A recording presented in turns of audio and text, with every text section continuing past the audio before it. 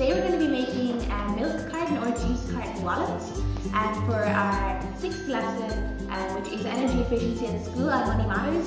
I think this is a really good product because not only can you use it as a wallet, but it's also very energy efficient. So the products you'll need, or the items you'll need for this are a milk carton or a juice carton, a pair of scissors, a pencil, a template which I have included on the link on our website, and a wooden skewer or something sharp.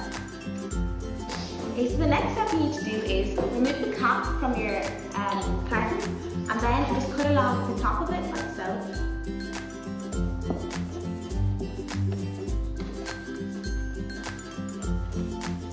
And then what you need to do is you need to flatten it out.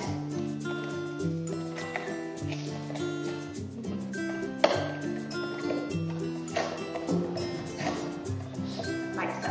So the next step you need to do is just cut out the sides of it, like so, until you reach the bottom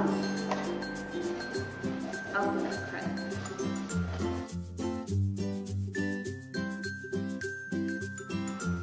Now, when you're finished cutting, you should end up with what looks like this. And you might have some excess water or remains in the inside, so you need to get a piece of paper or tissue and just wipe the inside of it so it's nice and dry. So once it's nice and dry, what you need to do next is you need to get your template, which I've already cut out, and you'll find there's 2 separate sections. What you need to do is you need to sellotape them together at the centre, and then cut out this section here, and you lay it on top of your milk carton like so. And then what you need to do is you need to take your sharp object, or butter knife, or skewer as I like to use, and you need to just go around all the lines of the template like so. Work.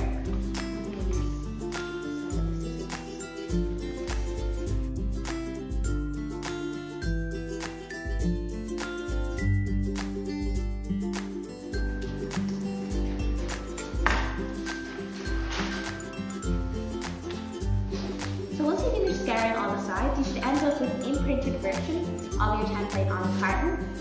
What you need to do next is you just need to cut around the template like so.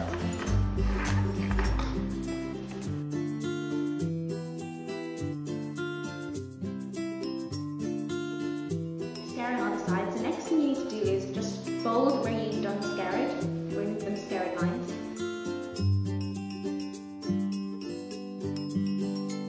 So when you finish scaring all the sides and fold it over like this, you should have kind of an accordion shape. And the next thing you need to do is cut a circle out of the middle to go over the top like so.